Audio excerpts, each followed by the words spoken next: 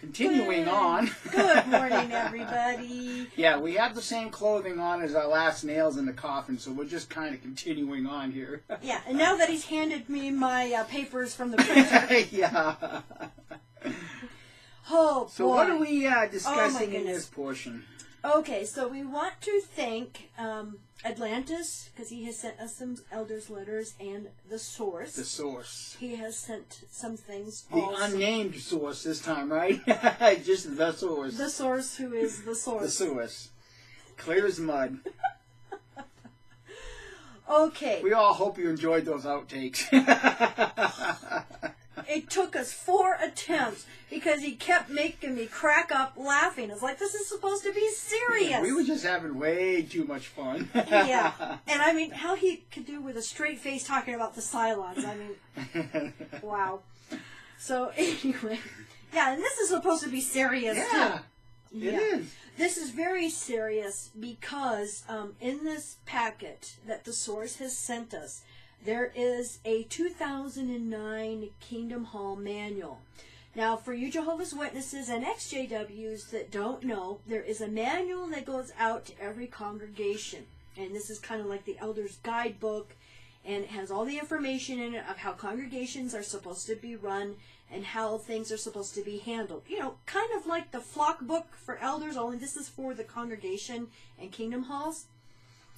And it's interesting because in this one I came to a section that is called the Kingdom Hall Assistance Arrangement. And we've discussed that before because there was an elder's letter not too long ago where here in the U.S. It's supposed to be like $8 per publisher, you know, each year or, you know, per year. Yeah, that was one of those resolutions passed where full disclosure for the money, how the money was going to be used for, was not fully disclosed. It was just for the Kingdom Hall assistance arrangement, but now we're going to get into a little bit of full disclosure now. Yeah, you know, and we figured out that that came to millions of dollars being paid in between that and the Traveling Overseers Fund.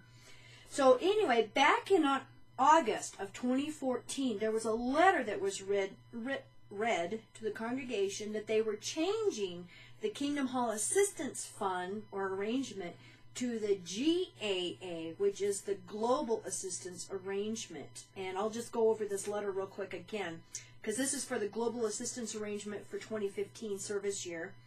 And we'd like to take this opportunity to thank you for your continued financial generosity and support of the worldwide preaching work. Your regular and cheerful giving no doubt brings great joy to our God Jehovah. Knowing of your desire, yeah, you guys just have this desire to support the organization, we would like to inform you of a revised global arrangement that is sustained by your contributions. It expands and replaces what was formerly known as the Kingdom Hall Assistance Arrangement and will be called the Global Assistance Arrangement. Now this is where it gets interesting.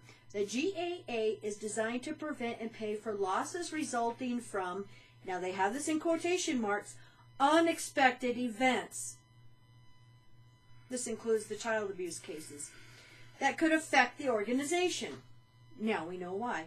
It cares for accidents at Kingdom Halls, Assembly Halls, and branch facilities, or whenever there is damage that is a result of natural disaster, fire, moisture, or vandalism. The arrangement is based on the principle found at 2 Corinthians 8:14, where we find the Apostle Paul's encouragement that an equalizing take place with regard to financial support.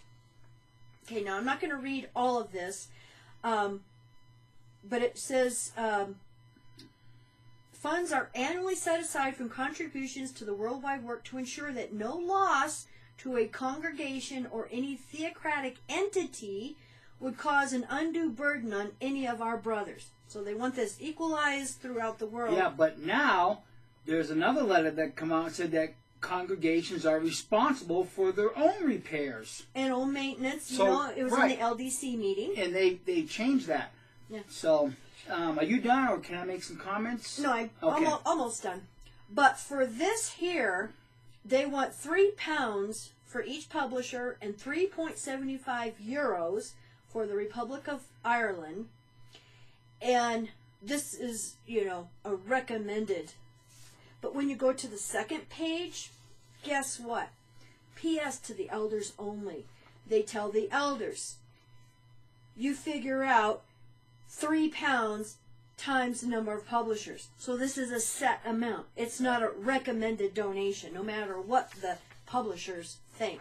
So, okay. Well, basically, what this is boiling down to be, this global assistance arrangement, is really boiling down to be a organization, Watchtower and Babel Crop Society, being self-insured. Let me put this in a way that we might be able to understand it better. I was in the rental equipment business for 14 years. And every time we rented a piece of construction equipment, there is an optional 5% damage and theft waiver. And of course, the customer had the right to pay the 5% or not pay the 5%. But if he did not take the damage and theft waiver, theft or damage occurred to the equipment, they were responsible for all costs in repairing that piece of equipment or the replacement of the stolen equipment. But from the rental agency, from the company that I was involved with, that really became a in-house self-insurance policy. Now, for my little branch that I managed, we grossed a little over $5 million per year, and you put 5% on top of that. Now, there was 4 branches at the time. Of course, the branch that I had actually was, as the branch went, we were actually making more money than the other branches, and that's because the area we was in had a tremendous amount of construction going on. But what would end up happening is at the end of the year, if you did not have any theft of equipment, if you did not have any major damage to the equipment, all of that money that was generated from the 5% of the rental fee was actually rolled over to the profit at the end of the year. And that's what Watchtower, in my opinion, is doing here. They're getting all of these Jehovah's Witnesses to pay the $3, $8 a month, or whatever it is, and it's going into a self-insurance policy so that if you don't have any damage to a Kingdom Hall, then that money just rolls over into Watchtower's profit. Now, we're going to get more into that. Yeah, because we do know, we're going to explain and show this later, that Watchtower has given specific instructions for the congregations: do not outsource insurance. You get your insurance through Watchtower and Babel Crop Society. You just had to give it away first. Yeah, I did. I had to. Oh, blabbermouth. Well, Okay. that sounds like something Lego Mikey would have done, huh? Yeah, he does that too. He's a blabbermouth too. Okay, so now we're going to go to the Kingdom Hall Manual. And I have this available on a PDF if anybody wants this. This is from 2009. And here on page 17, there's the Kingdom Hall Assistance Arrangement. And of course, we just explained what that is. Now, this is interesting because, like I said, publishers don't always see this. Contributions designated for the KHAA can be used to pay for property damage to Kingdom Halls and liability claims against congregations and their authorized representatives during the course and within the scope of their assigned duties. Whoa. Now, do you understand what that's saying? Representatives. Authorized representatives during the course is within the scope of their assigned duties. Now, how many times have we heard, not only Garrett Loesch, that he does not represent Watchtower, but we've also heard that elders do not represent Watchtower and they're being thrown under the bus. What is the manual saying?